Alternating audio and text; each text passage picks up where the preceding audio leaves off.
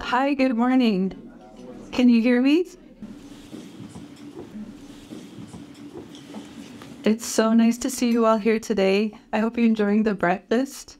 It's always a relief to see that people will come at 7 a.m. on a Thursday. So I'm very happy to see you all. My name is Andrea Salguero. I'm the Director of Public Affairs for the Baha'i Community of Canada. And I'm so pleased to welcome you here today to this breakfast, where we have the privilege to learn from Professor Nazila Ghanea, the UN Special Rapporteur on Freedom of Religion or Belief. Before we begin, I want to recognize the Algonquin people, who are the traditional guardians of this land. I want to acknowledge their long-standing relationship with this territory, which remains unceded, and appreciate that we're able to meet here today. I also want to take a moment to acknowledge each of you here today.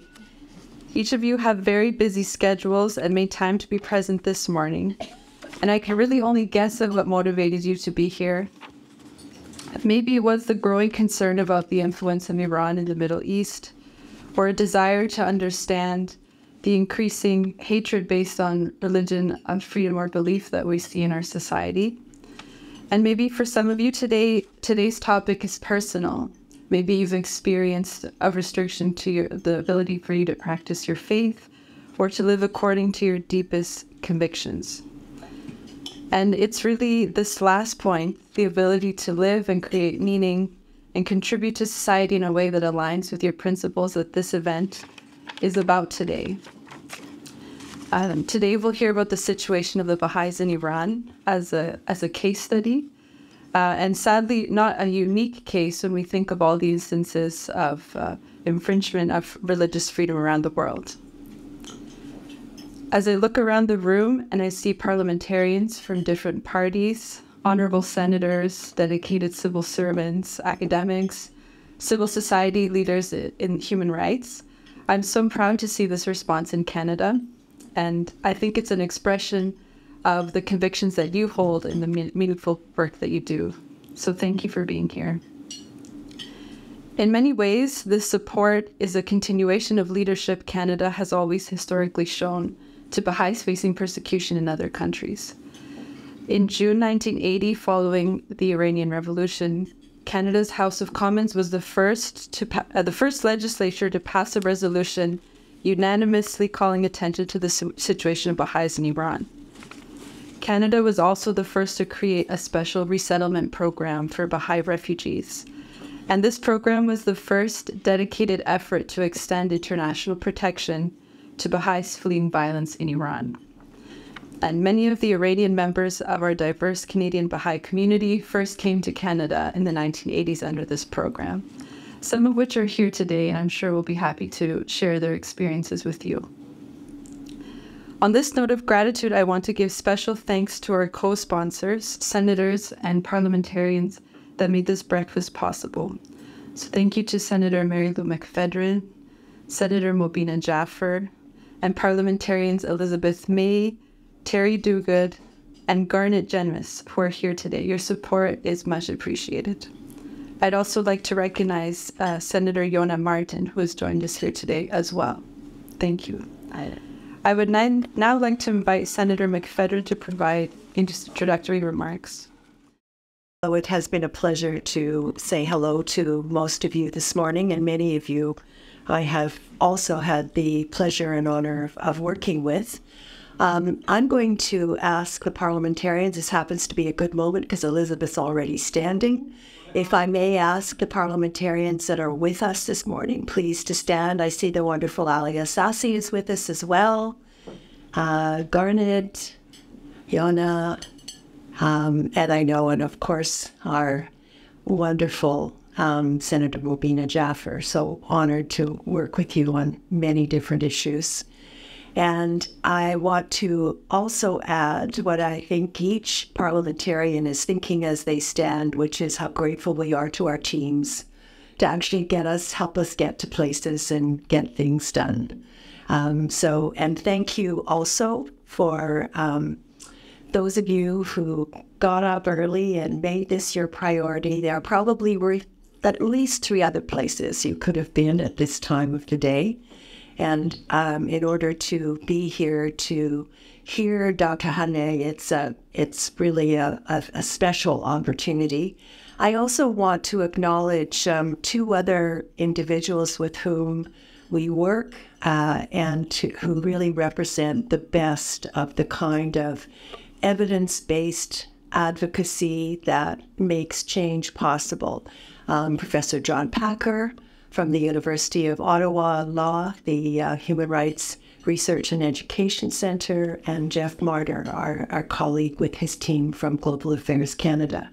I could spend all of my 2 minutes recognizing many others in the room. Let me just say thank you for being here. And I think that the reason we're here is to hear from Naz, as she said, is the short form, Dr. Ghanea. And my closing comment at this introduction is simply to say, in many of the different events with a focus in different aspects of the same big issue, I think that brings us here, and that is we are seeing a regression in human rights worldwide. And we are seeing I'm not going to say crumbling, but I am going to say attacking of the international rule of law, on which more than 75 years of trying to build a more peaceful, more just world depends. And in that context, the work that the UN Special Rapporteurs do is essential. And they are a very important part, and to a large extent give limitless numbers of hours of pro bono time to supporting the international rule of law. And for that, certainly I think we all need to be grateful. Full-time job at Oxford and full-time job in the UN system. UN Special Rapporteur Nazila Ghanea, please join us. We're very anxious to hear from you, and thank you for making the time to come. And thank you to Andrea and colleagues in the Baha'i community for also making this possible.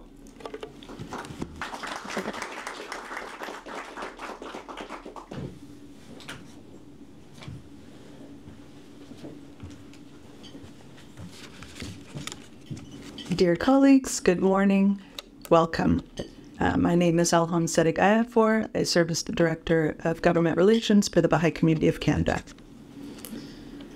The Baha'i faith emerged in Iran in the mid-1800s with the belief that humanity is one, that women and men are equal, and that science and religion must be the twin guiding lights for the progress of an ever-advancing civilization.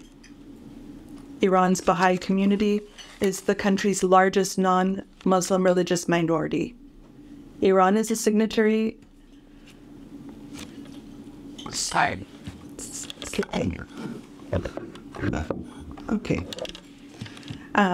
is a signatory to international human rights covenants, but it does not recognize the Baha'i faith. A 1991 policy document called for the progress and development of the Baha'is to be blocked. Baha'is are denied education and face constant sponsored hate speech, economic oppression, property confiscation, and arbitrary imprisonment. In recent months, we have observed changing tactics, new and even harsher methods adopted by the Iranian authorities to persecute Baha'is. The principal goal of these new tactics, we believe, is to sow fear and confusion, to disenfranchise and further impoverish Baha'is, to prolong the harassment of individuals, and to instill feelings of uncertainty, and thus rob all Baha'is of peace and security in their daily lives. Since October alone, over 200 incidents of persecution have occurred, including a systematic program of home invasions and arrests unfolding in cities across the country. More than 50 arrests have taken place. Alarmingly, 2/3 of these detained have been women, predominantly in their 20s and 30s, highlighting an escalation in attacks against women within recent months. One of the most disturbing trends have been the violent and abusive treatment of the Baha'is by members of the security agencies undertaking searches and arrests, as well as the verbal and physical abuse being suffered by individuals under interrogation in detention centers. The violent raids disproportionately target women and the elderly. Now, armed agents forcibly enter Baha'i homes, ransack their belongings, confiscate their valuables. In some cases, agents have removed ceramic floor tiles, torn open furniture, and have even destroyed musical instruments. In other cases, homes have been subjected to intrusive surveillance. The installation of surveillance cameras trained on the doors of the homes of Baha'i families to monitor their activities and their visitors. Many of the raids on families with young children occurred when the children were present, intensifying fear and panic within the families. Another change in tactic we are observing is the use of legal proceedings as an instrument of fear and intimidation by the Iranian government. Currently, more than 1,200 Baha'is face ongoing legal proceedings on trumped-up charges, such as membership of the deviant sect, forming groups with the aim of disrupting the country's security, propaganda against the regime, membership in groups with the aim of disrupting the country's security. For context, a Baha'i may be accused of any of these charges for simply trying to live a normal life when volunteering in their communities, seeking out a profession, or offering educational opportunities to their country's young people. These sentences have much at stake, as long and unjust terms can follow a conviction. This is illustrated by a recent case where a Baha'i woman received 6 years and 8 months for providing educational services to displaced and disadvantaged Afghan children. A young woman was arrested and jailed for 5 years merely for making inquiries with authorities about the burial of her grandmother, separating her for the next 5 years from her 5-year-old daughter. Another woman with 2 children was recently imprisoned for 10 years after spending 1 year in detention without trial. Those released on bail are required to post exorbitant amounts, often reaching up to 80 times the government annual salary. This places an immense financial burden on the released individuals and families, further exacerbating their precarious situation. A disturbing new feature emerged in the current academic year for Baha'i students who are denied access to education, tertiary education. It is now a form for students in order to recant their faith to attend university. The next trend identified is a progressive erosion of Baha'i burial rights and actions by the Iranian government attempting to seize control of Baha'i cemeteries in a number of locations across the country. Equally egregious, imagine your loved one being buried in a mass grave without your knowledge, without your consent. McPhedran is the site of the burial of between 5,000 to 80,000 political prisoners and prisoners of conscience executed by the Islamic Republic during the 1980s. Burying Baha'is in this site appears to be an attempt by the government to progressively eliminate the memory of the mass grave by replacing it with a Baha'i cemetery. Another disturbing trend is the progressive erosion of Baha'i civil rights under law, particularly with respect to the registration and recognition of Baha'i marriages.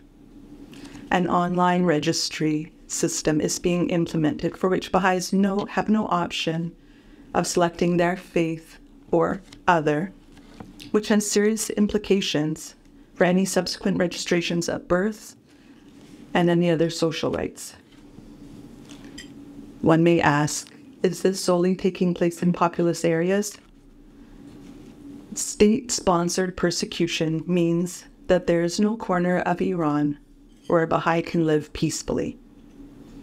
Imagine farming the land in a village with other families, your family having done so for generations, and suddenly having it forcibly seized by the Iranian officials who claim the lands on behalf of the government of Iran. No compensation, no official document, nothing to justify the seizures. This took place 1 month ago. This is not to mention the conspicuous increase in hate speech against Baha'is. Despite this wedge that the government is trying to create, there has been a positive shift in public perception toward the Baha'is in Iran, with many recognizing them as integral members of the country's diverse society. This recognition comes as the enduring persecution faced by the Baha'i community is increasingly seen as part of the wider pattern of oppression affecting all Iranians, recognizing that their story is one. These examples paint a stark picture of the reality faced by the Baha'i community in Iran. This is not just persecution. It is a systematic campaign to strip individuals of their rights, their dignity, and their humanity. It is a violation of the most basic principles of justice and human decency. Yet the Baha'is have responded, not with violence and outrage, but with quiet and constructive resilience, with efforts to contribute to Iranian society, as well as social and economic development projects aimed at helping their fellow Iranians. As we sit here today, tens of thousands of Baha'is in Iran are living in uncertainty. They need our voices, our solidarity, our support. Iran's Baha'i community needs the continued support from national governments and UN bodies, including declarations and statements of concern, pressure on the Iranian leadership, in order to expose the persecution of the Baha'is. Thank you for your attention.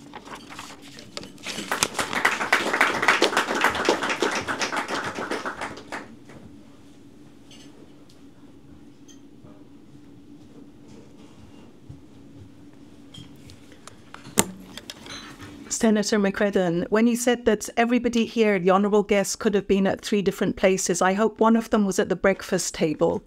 So please do not hesitate to go and help yourself to more breakfast. Otherwise, it'll be getting quite late for your breakfast. It's an honour to be with you. I was in Canada, in Ottawa, in December 15 months ago, quite early in having assumed the mandate. And it's a pleasure to be able to return and be with so many friends, colleagues that I have known over many years. I've been asked to bridge from the case that Elham so poignantly described, the situation of the Baha'is in Iran, to the global picture. And I'll be going back and forth. But before doing so, maybe I'll start with the personal.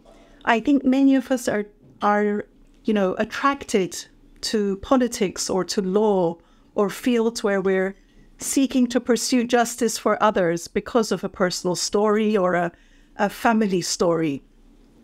I think when I look at academia in the UK, many are from South Africa, many are from Jewish backgrounds, many are Irish. And I don't know how that plays out in Canada, but many of us have also been attracted to this field because of our passion for justice and our experience, whether personally or more broadly, intergenerationally, of injustice. I was born of, my parents are Iranian, but they had already moved to Qatar before I was born, and I grew up in Qatar, but we would visit Iran before the revolution. But it became impossible as Baha'is to go there after the revolution. Or if I put it more accurately, of course, we could go to Iran. It's just whether you are able to leave Iran subsequently. It was literally impossible because there was a religion column. Every Iranian anybody of an Iranian father can only go with their Iranian nationality and paperwork to Iran. And to leave Iran, you had to give your religion. So even if it wasn't to be caught up in the web of the persecution in more profound and deeper ways, at least legally, you wouldn't be able to leave the country. So that's when our short visits to Iran, literally a half-an-hour flight from Doha, became impossible. I didn't take discrimination with me when I moved to the UK in my late teens. There is discrimination of Baha'is that has been happening also over some decades in Qatar, but it's very different to the persecution in Iran.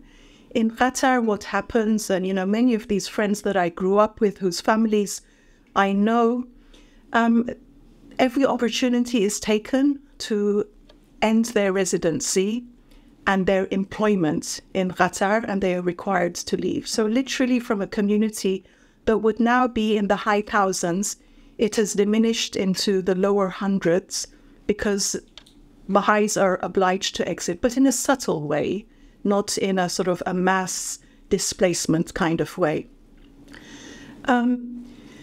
If I was in Egypt, I wouldn't be able to get married legally or get identity cards that are required for everything from a driving license to a bank loan. If I was in Yemen, one may have been one of the Baha'i prisoners who remain in prison in Yemen and have been caught up in very insidious ways in an already really highly concerning humanitarian and war crisis. What becomes interesting is that in addition to all the other suffering in the world, whether it's inflation, whether it's civil war, whether it is a humanitarian crisis, how freedom of religion or belief plays out in many parts of the world is it's an additional layer of oppression. So, Egyptian Baha'is aren't immune from the spiraling inflation in that country and the situation that is arising. But in addition, they can't get married, they can't bury their dead. There's a single cemetery. In the vastness of Egypt, there's a single cemetery where Baha'is can bury their dead. In Qatar, in addition to, the experience of most of the Baha'is in Qatar are non-citizens because citizenship is very difficult, but some are Qataris. In addition to, the experience of being a non-citizen in Qatar with all that entails, there is the additional layer that every time your employment changes, your law firm closes, your normal religious activities are pursued, there might be a court case against you, you might be refused that certificate that allows you to remain in the country. And one could go on and describe exactly this situation with different religious and belief communities around the world. They are not only experiencing the daily life and challenges of others, but have this additional, totally unnecessary layer of oppression. We can't resolve humanitarian crises and, eradicate earthquakes. But what we can do is stop people being additionally targeted and discriminated and excluded purely because of their religion or belief. When in the first mandate report, what I recognized is something that I think many mandate holders have recognized over the years, is that we should understand freedom of religion or belief as being not only the right to have, adopt, change, and manifest religion or belief as upheld in international instruments and many constitutions and charters around the world, but also that there should be no violations in the name of religion or belief. What drives a violation of human rights doesn't matter. It's still a violation of human rights.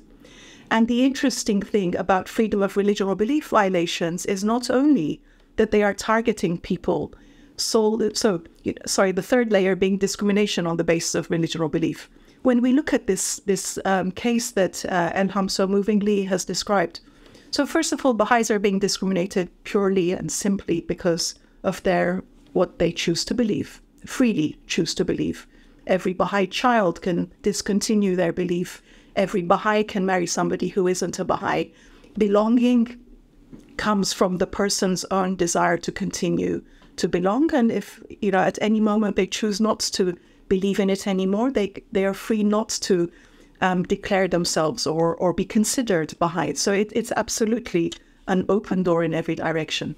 So not only are they being discriminated because of their religious belonging, but also their freedom of religion or belief rights of being able to manifest freely and equally with others is being violated. And thirdly, the third dimension of freedom of religion or belief, it is being couched as a religious imperative, as a Islamic imperative in order to persecute them. So the three dimensions of freedom of religion or belief: no discrimination, no violations in the name of religion, and the ability to be able to freely practice. All three are simultaneously being violated in the case of the Baha'is and many others around the world. What stands out with the case of the Baha'is in Iran, which is not unique, but is rather, very well established in this case, is that it's not only state-sponsored, it's state-created, it's state-directed, it's state-perpetuated. In the early years, the case first came to the United Nations, before the United Nations, through the UN subcommission, a subcommission that no longer exists. But in that subcommission in the early 80s, some of the subcommission expert members thought that this was a Marxist revolution. And some therefore wanted, and some thought that, well, there's revolutionary upheaval and there may be some excesses playing out. So they were ambivalent as to whether Baha'is were being targeted because of their religion, or it was just part of the chaos that revolutions often entail. But, it became very clear. The Lebanese subcommission member compared it to racism, saying that, whereas others are being targeted because of their skin color, this is almost the pigmentation of religion that is playing out. They are being targeted because of their religion. And so the subcommission resolution passed, and then it went to the Commission on Human Rights. And for most of the last 45 years, there has been a UN Special Rapporteur on the human rights situation in Iran. If we look at the indicators that many academic and NGOs have regarding pre-genocide, we see that those indicators are highly pertinent also to this multi-generational experience of Baha'is being targeted because of their religion or belief.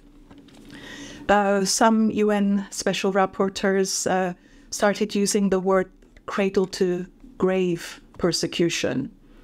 And I think it's particularly disturbing and indicative of the depth of the prejudice and hate where the dead are being targeted. I mean, I think this has resonances for us historically. Resonates with us for very unfortunate historic reasons. But this kind of deep belief of impurity or even dishonoring the dead. I mean, the dead are no longer a threat, one would presume. But when there's this level of hatred and intolerance, even the dead, or even pursuing, the case of your grandmother and her burial or disappearance becomes a threat and leads to prison sentences. The intergenerational dimension, I think, is worth zooming in on one single family. And often the Rahimian family stands out for me.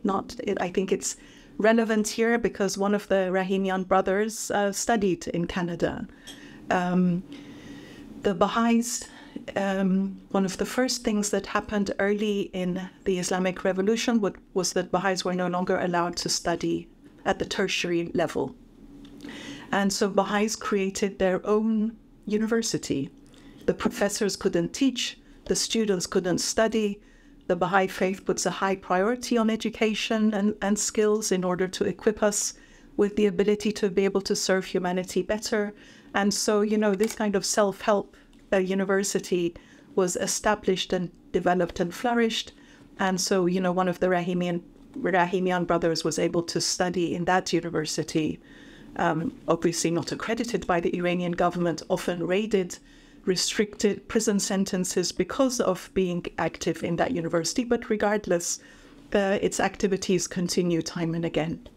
And so that's the opportunity that arose, that his credentials were accepted by Canadian universities, and he came to study, as did I would assume a few hundred, I don't know the data, but a few hundred others.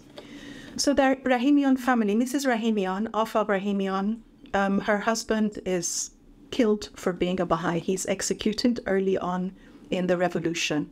She brings up her 2 sons alone. Her 2 sons, one of them loses his wife to cancer, and the other one, at some point, both husband and wife were in prison. So this now Afaq, who's now a grandmother, is single-handedly bringing up the grandchildren, because son and daughter-in-law and other son who's widowed are in prison serving the sentence. Her son is still in prison when she passes away last year. And, he doesn't get the chance to say goodbye to her. She passes away. The family decide to donate her body for scientific knowledge. The University of Tehran refuses to take her corpse for scientific purposes because she's a Baha'i. And they don't return the body, but they force it, they bury it without the family's knowledge. And yeah, these are the instances that are compelling to all of us to pursue justice and counter hatred. Of course, religious persecution, which is either targeting people because of religion or humanism or atheism or non-religion, these are all on the same platform according to international human rights law. It's this realm of being able to choose truth, belonging, matters of high conscience and importance to us. All of these are equally protected as a human right. But the targeting of people because of their religion or belief can be very overt, or it can be subtle. It can be in the midst of war and conflict, or it can be in peacetime. It can be directed by the government, or the government fails to adequately protect those people and accept their equality. Some systems of law have a ranking of recognized and unrecognized religions or beliefs.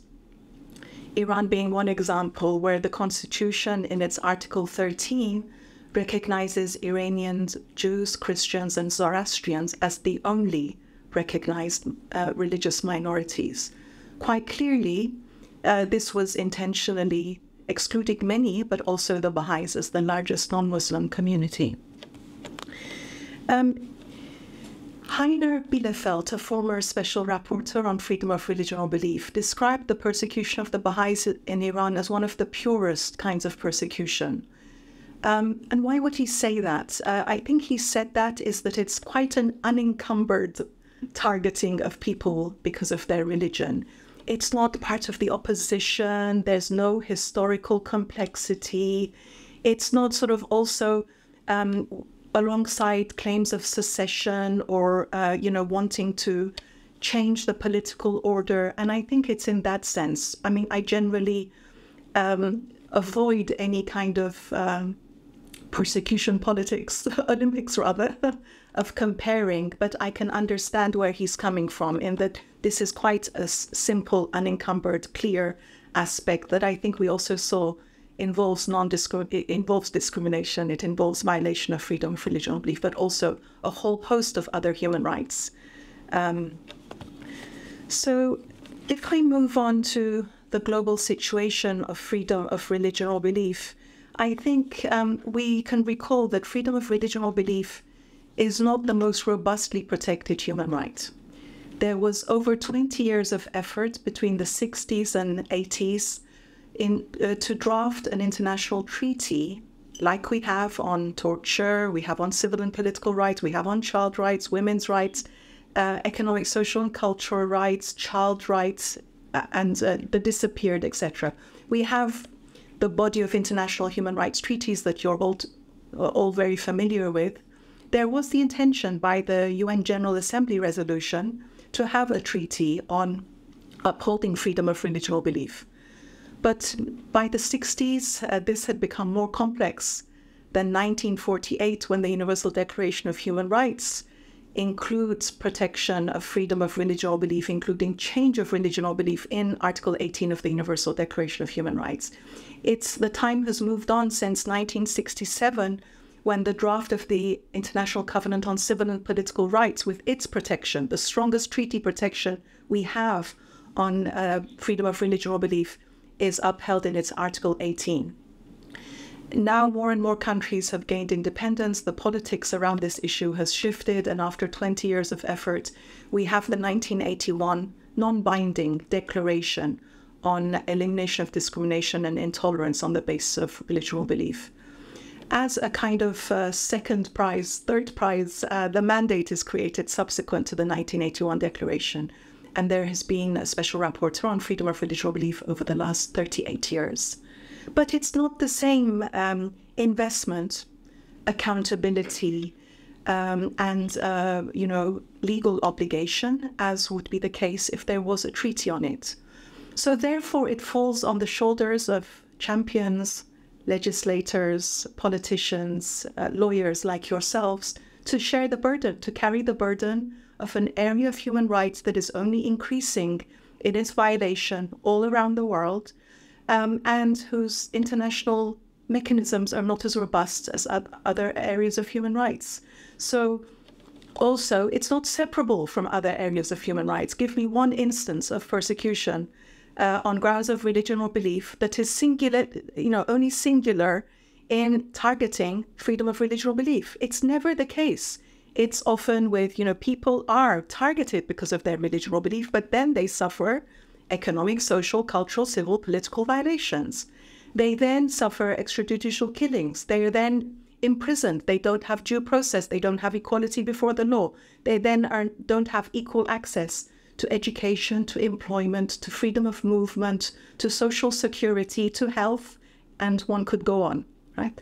So freedom of religion or belief is one of the many human rights, and when people are being targeted because of their religion or belief, invariably a whole host of other human rights are also being violated at the same time. The victim may be feeling it only in terms of their religion, and they can feel that that's why they're being targeted. But the human rights that are, as a consequence, being trampled on and violated are numerous.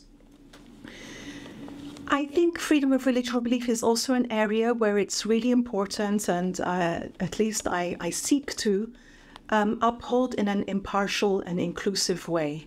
So, one is sometimes personally bemused and finds ourselves in an interesting situation. There was an allegation letter not so many months ago that related to a community where the religion was founded in 1999. And, on a personal level, I thought, I never thought I would come across a religion that was, created in my 30s. But how interesting. And of course, the case is as valid and important as a religion that may have been founded 6,000 years ago or 10,000 years ago. It makes absolutely no difference. It's the fact that they are being targeted because of religion or belief that makes it unacceptable and a legal violation of international human rights law. So we've said that the inclusivity of freedom of religion or belief means it stands and falls alongside so many other rights, and that it needs to be upheld for everybody on an equal and impartial basis. My colleague and the former special rapporteur, Professor Ahmad Shahid, would talk in a number of his reports about right-sizing religion. And I think when we're championing freedom of religion or belief, it's also important to situate the religious aspect and the freedom of religion or belief aspect within the broader context where the violations are occurring. That doesn't mean diminishing it, but recognizing that, in this case, do I highlight land rights? Do I highlight educational rights? Do I highlight the religious prejudice that is driving it, or the religious nationalist political party that is increasing the challenge for this community? So, that is always quite an interesting part of navigating freedom of religion or belief. But the fact that I know that a political force is driving it should not diminish, our resolve to champion the rights of those people. We might understand the political overtones or undertones, but it should make no difference. I mean, the fact that we have trade interests, that we have political interests, that there are other interests that are implicated, might make a difference to how we champion the rights of people because of their religion or belief, but it should never silence us. And we need to always be mindful of that and not sort of trade human rights with other interests or highlight, the persecution of one group above another. It sounds simple, but actually it's quite challenging, and one needs to always step back and orient oneself on that. Freedom of religion or belief is often also politicized. We choose the community that we will champion, and sometimes we will then give less voice to another community. There are political parties that have a particular affiliation with those of a particular background. So, I mean, I think these are all realities, but they are realities that can be, live alongside the fact that we will be impartial and principled in upholding freedom of religion or belief. Otherwise, we are feeding into a fragmentation of international human rights law that will be counterproductive for all of us in the long term. I'm very proud, I don't know why I'm proud, but I'm very proud of the fact that Canada has been able to maintain a focus on freedom of religion or belief in its human rights work through different electoral results over the years. The UK, I know that many colleagues, I'm not in the political field, but we know many people that are also preparing the ground for a continued cross-party support, regardless of outcomes of elections this year. And I find it very moving that even political actors and parliamentarians are investing in freedom of religion or belief commitment, and preparing, other actors to step in case their party is not the one that succeeds in the next election. I find it a very sort of, perhaps one of the most selfless things one can expect in the political arena for this greater cause that is human rights and freedom of religion or belief for all. And we see that unfolding in many contexts. Canada is active in the International Contact Group on Freedom of Religion or Belief, which is a network of states committed to freedom of religion or belief. It's active in IRFPA, another network.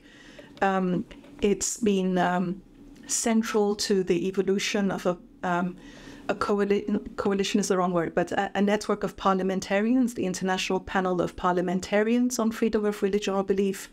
And there's now, I had the good fortune of introducing this panel of parliamentarians on freedom of religion or belief to the Interparliamentary Union last year. So hopefully it will also, play out against that broader context of parliamentarians working across many areas and thematic priorities, including freedom of religion or belief. Let me just end by saying that the responsibility to impartially and in a principled manner uphold freedom of religion or belief becomes a shared responsibility much more even than other areas of human rights concern because of its weaker structural protection at the international level. I'm hugely grateful for the opportunity to collaborate with Canadian colleagues from civil society to the state level, and perhaps I can hear more from you and we can have more of an interaction in the 12 or so minutes that remain. Thank you.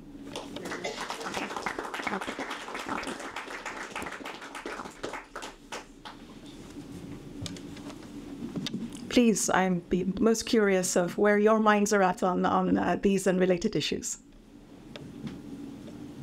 Thank you very much for being here, and thank you to my colleagues for hosting this event. I want to go beyond the persecution and discrimination you described in the Middle East and ask you to cast your eye to India, where there is, if not state-sponsored, persecution of the Muslims in India. It is definitely state-tolerated. And I would like to know whether you are engaged in that issue and what you can tell us. Thank you. And this is Senator Ratna Obenbar.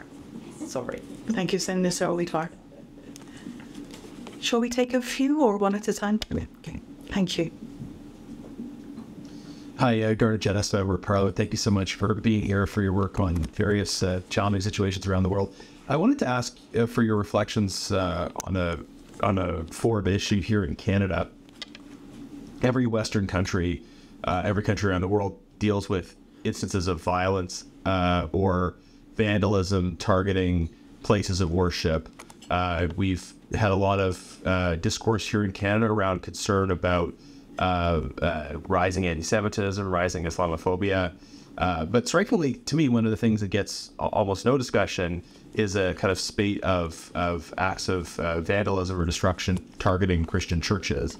And this emerged following a lot of discussion about the history of church involvement in some historical abuses that happened here.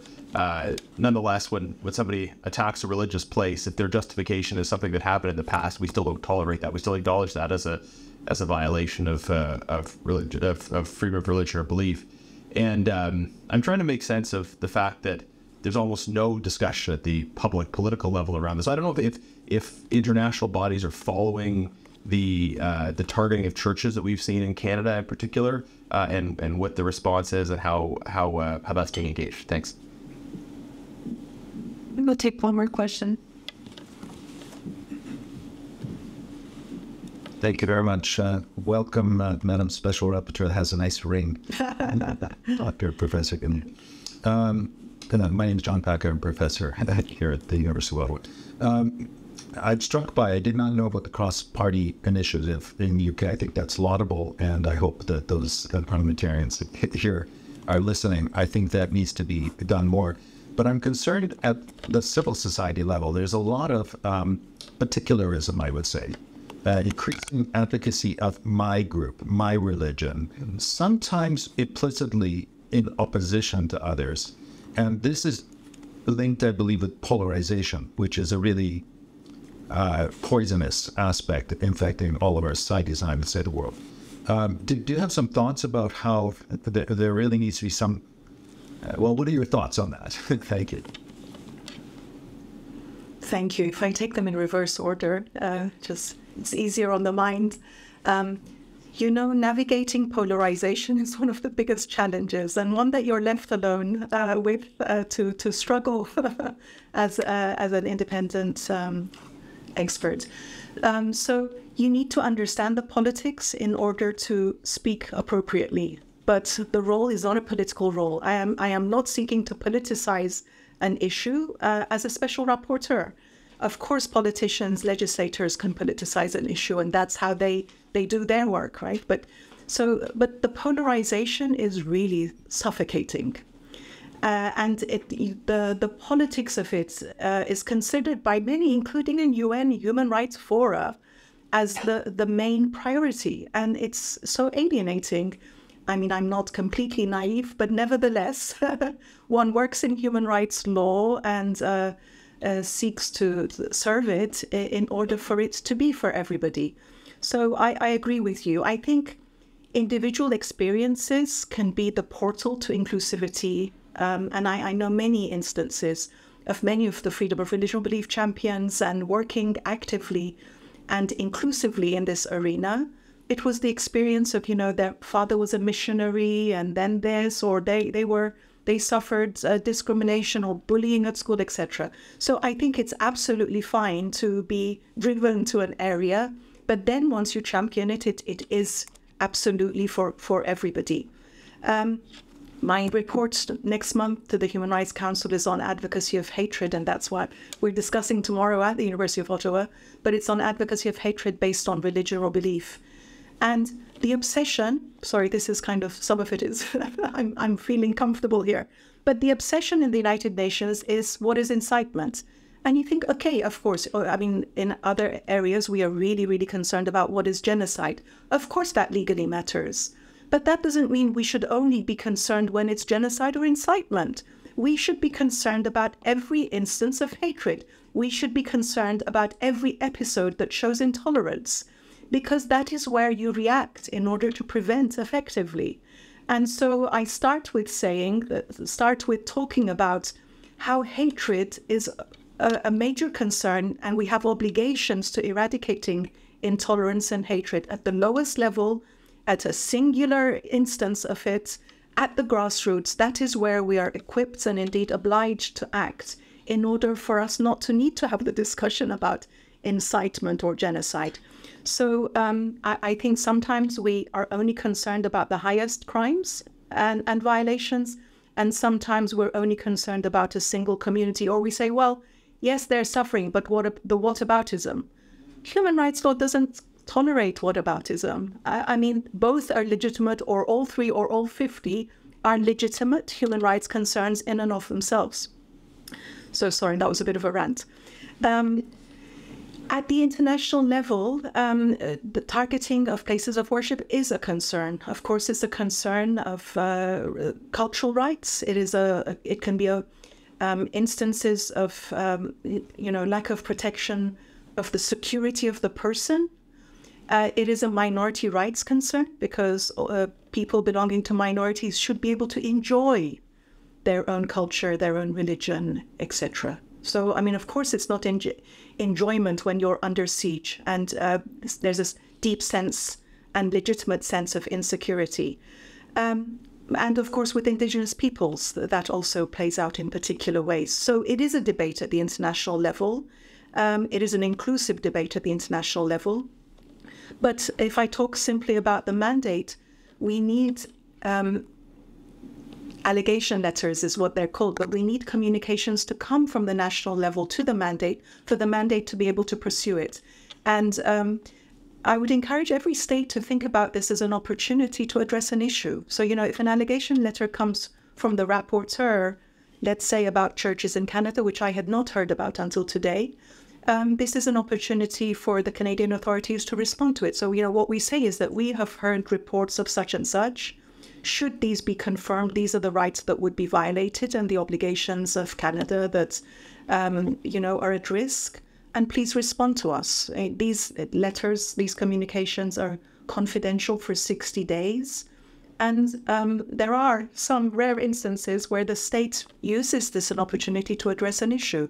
And sometimes we know that there are ministerial jockeying, right? So it gives the different ministries a better opportunity to speak to one another and address issues that might be cross portfolios, etc. So it should be welcomed, but of course, sometimes states are very concerned about these letters that are forthcoming. But hopefully civil society can write to us, and it can be an opportunity to open the debate on this issue. All countries have violations of freedom of religion or belief. They are not equivalent, and a surveilling state that is intentionally targeting different groups or eradicating or disappearing is not the same as one where it's primarily at the societal level, but one may have concerns that the authorities are not acting sufficiently. My two country missions to date have been, since my appointment, have been to Tajikistan and Sweden. They are not equivalent in the investment of controlling or impacting the sphere of freedom of religion or belief, yet all have recommendations. Both of them have recommendations for improvements in the state concerned. Regarding India, there have been many allegation letters. There is one that is pending. It is a deep concern, especially I put in my report on advocacy of hatred that the times of elections are a time of great risk, and often great risk for various religions and beliefs within countries, and that certainly plays out in India as well. India does not allow visits. The country missions can only happen with the permission of the state. But I'm even thinking of going to other countries where the influence of the movement that the Indian government is now driven by plays out in other contexts. So, one does the best one can, but I'm often in contact with civil society actors. They were active in the Earth Summit. There was a very good panel last month in DC on this issue. And I totally agree with you. It's an area that it is intentionally polarized, and there's intentional silencing going on there, but we need to be able to address it. I have, we even see it playing out now at the legal level, So when a country is not dealing adequately with freedom of religion or belief, it may initially come from one arm of government, But over time, it filters through the different protection mechanisms of a government and becomes more and more concerning.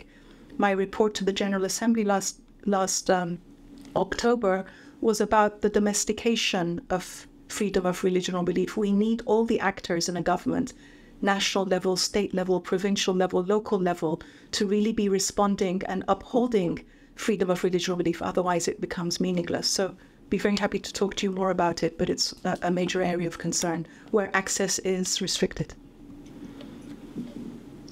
We have time for one more question.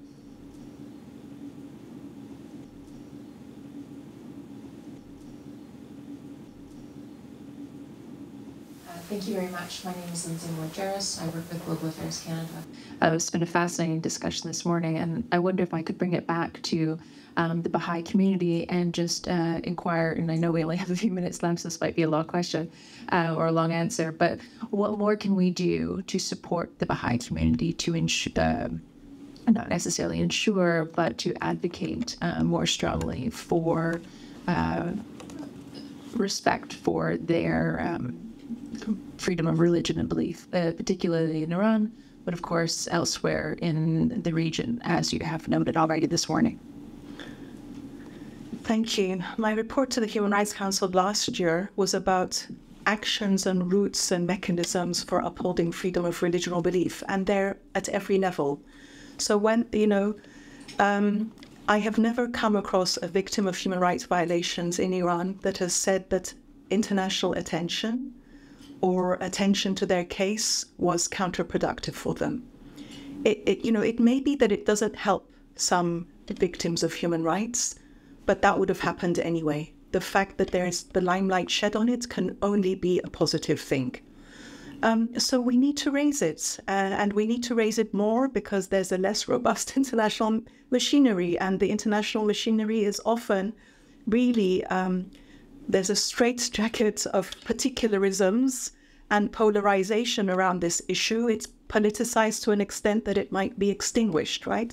So every opportunity, networks of parliamentarians, a single parliamentarian and senator as a tweet, in a private closed-door meeting with Iranian actors or public, with any kind of interactions, every opportunity needs to be taken to draw attention because this is the lifeblood of the victim and of an increasing persecution on a community.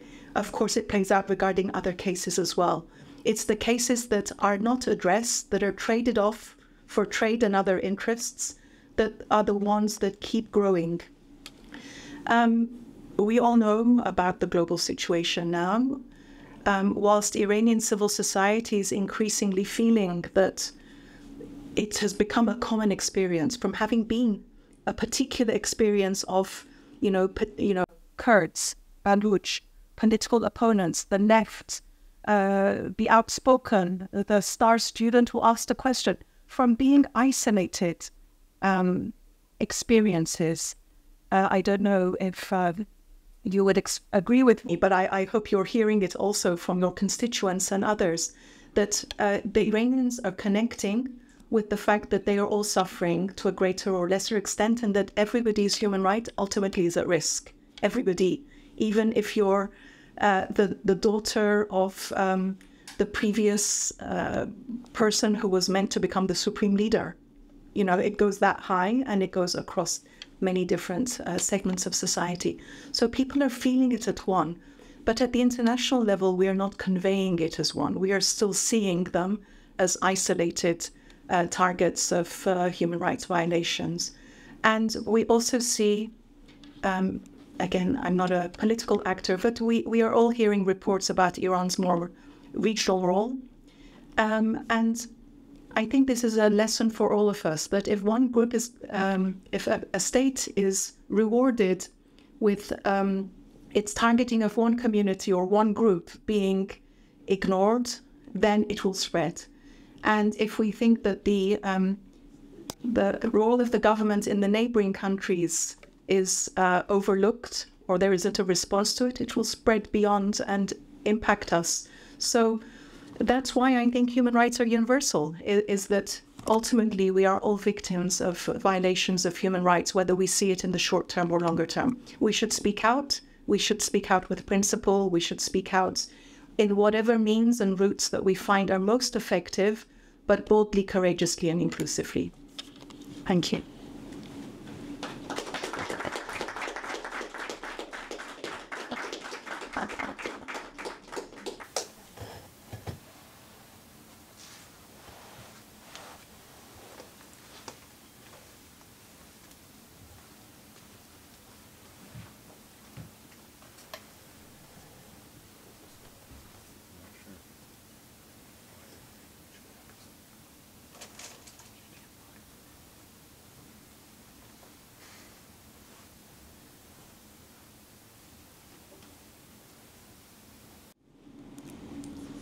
After your speech, Nazleen, it's very hard to say anything because I'm still thinking of what you said and also what Aham said. But these are not new things. Right? These are not new things. I've been involved in this issue ever since I was a child. My father raised me in Uganda. We went to the temple, and he always used to tell me about the persecutions of the Baha'is. So it's a long time, and one of the things you were asking, if I may say so, is to raise awareness in Canada of the issue, which would be really important because many of us are not aware. I am supposed to thank you, so I won't speak, except to say, I hope you come again. We have so much to learn from you, and even then, we also get to hear of issues in our own country when we come to hear from you. So it's a pleasure to have you here. You raised our, you've said so many different things that I'm still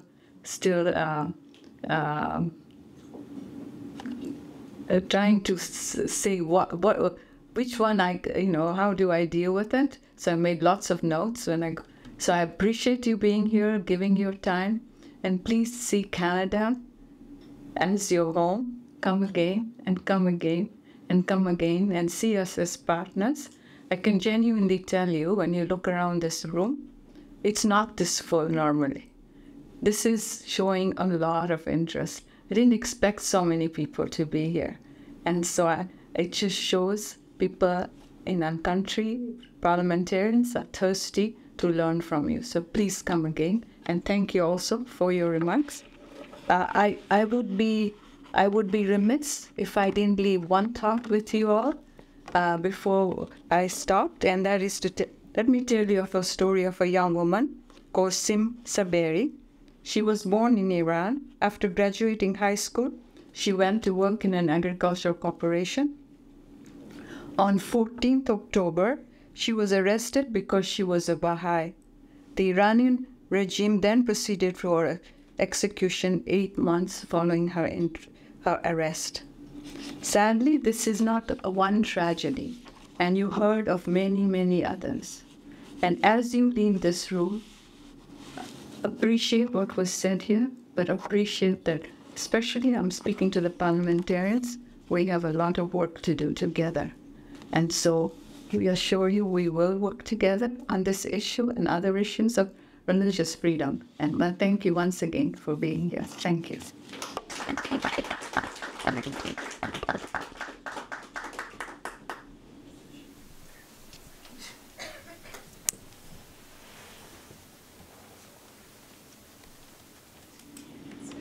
Thank you, Senator Jaffer, Professor Ghanea, and thank you to all of you for coming this morning. That concludes the presentation for today. There's still food, and we have the room until 9:30, so feel free to go for seconds or to mingle and chat, and have a good rest of the day.